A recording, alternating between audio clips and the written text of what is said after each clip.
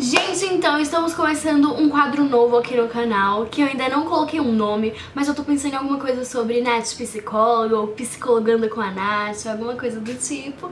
Quando eu decidir, votem aqui embaixo, gente, deixem ideias aqui de nome pra esse quadro, mas é basicamente vocês mandam problemas da vida de vocês, amorosos, na família, com as amigas, e eu dou conselho, tento ajudar vocês. E eu postei no meu Instagram, tem mais ou menos uns 10 minutos. E, gente, olha só, 13 notificações das pessoas que eu aceitei e 61 solicitações das que eu não aceitei ainda. Então, tem muita gente mandando muita coisa. Então, acho que eu vou ter que fazer várias partes. Então, podem mandando assim no direct que eu vou salvando, vou tirando print. E... eu vou respondendo aqui, não respondendo, tentando ajudar vocês. Eu não vou falar o nome de ninguém, vai ser anônimo, tá? Porque muita gente pediu pra eu não falar o nome. Vão ser todos anônimos, então vamos começar.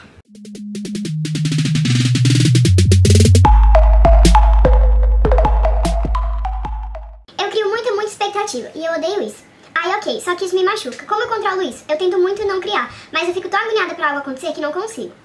Olha, eu também, em várias coisas, antigamente eu era até pior, eu criava muita expectativa pra tudo, tipo, sério, muita expectativa mesmo. Mano, tudo, tipo, por exemplo, e eu sou muito agoniada mesmo, por exemplo, eu tô querendo fazer um intercâmbio, só que eu começo a planejar um intercâmbio pra daqui 2 anos, só que eu já quero que o intercâmbio seja amanhã, e tipo, eu crio muita expectativa, e eu começo a pesquisar tudo e tudo mais, eu fico tipo muito ansiosa. Eu sei que tem pessoas que são assim pra tudo, e bom, não tem muito o que você possa fazer, eu acho que isso vai de cada pessoa mesmo.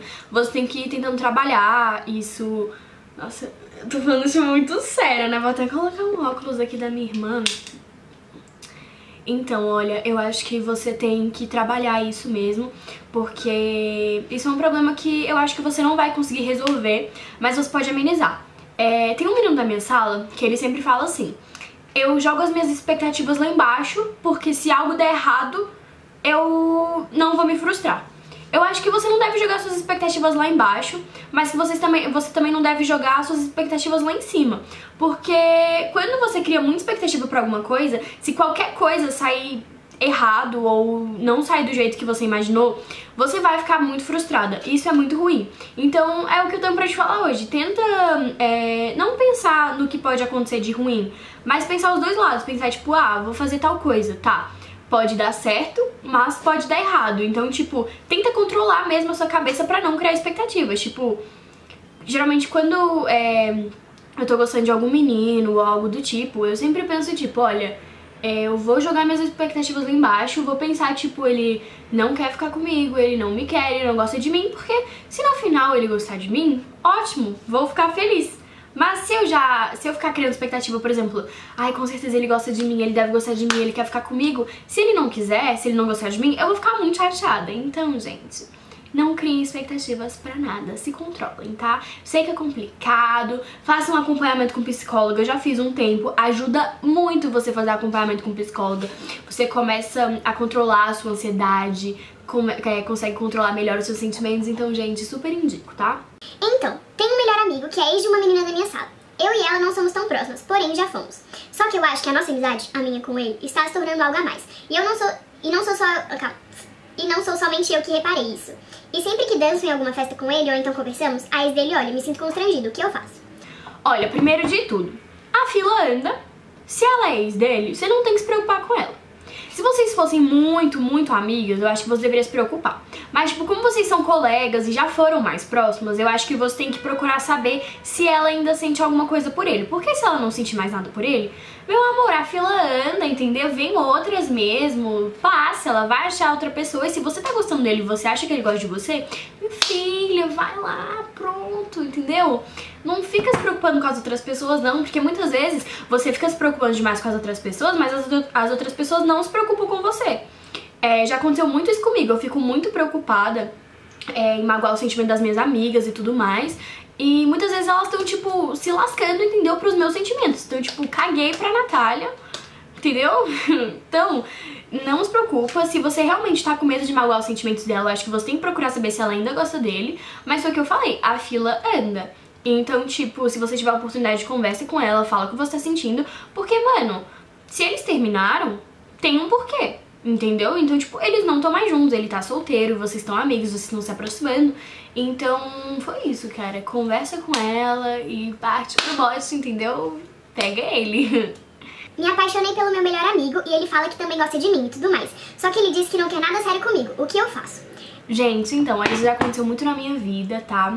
Eu não gosto de relacionamento sério, pra quem me conhece sabe e tudo mais. Só que isso começa a ficar muito complicado quando você gosta da pessoa e a pessoa também gosta de você. Principalmente quando você tá com alguém que quer um relacionamento sério e você não quer um relacionamento sério.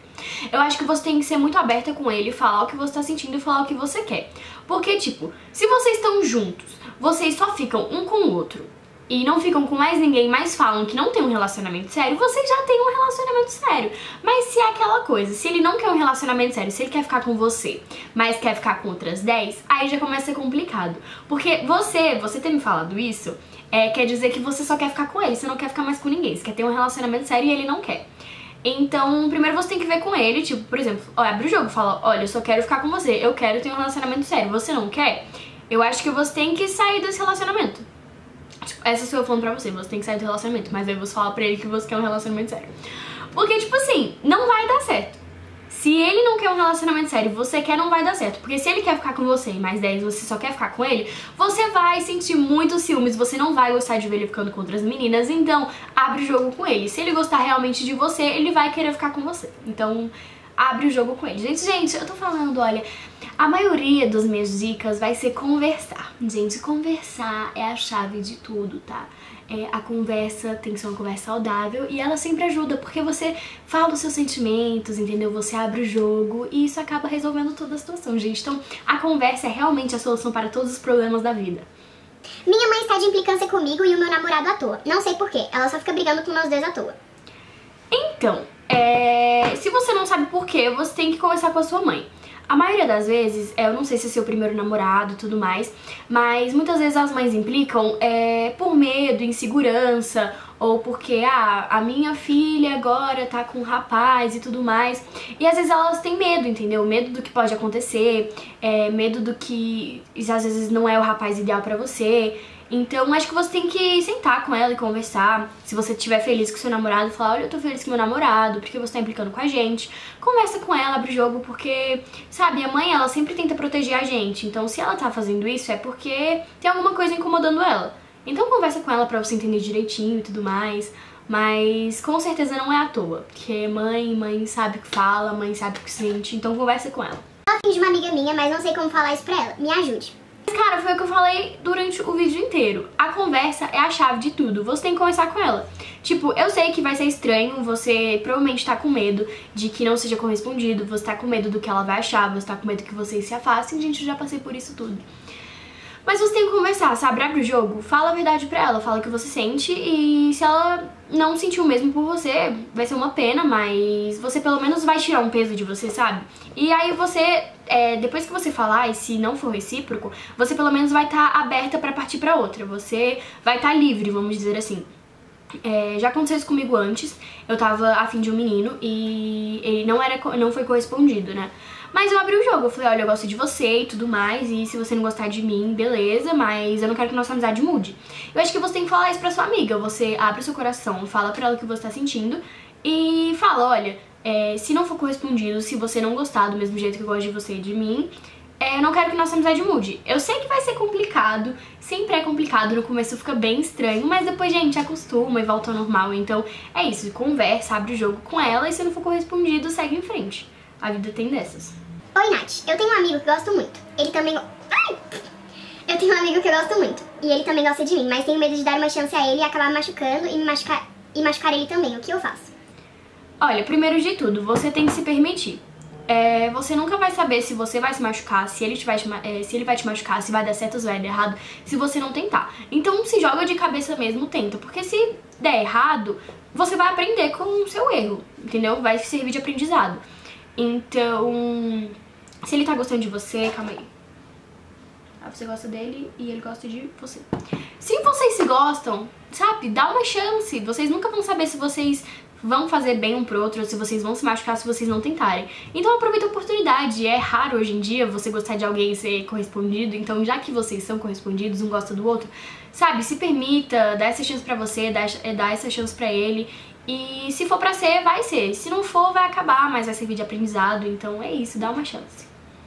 Gente, essa aqui é tensa. Nunca aconteceu comigo, mas já aconteceu com várias amigas minhas, ó.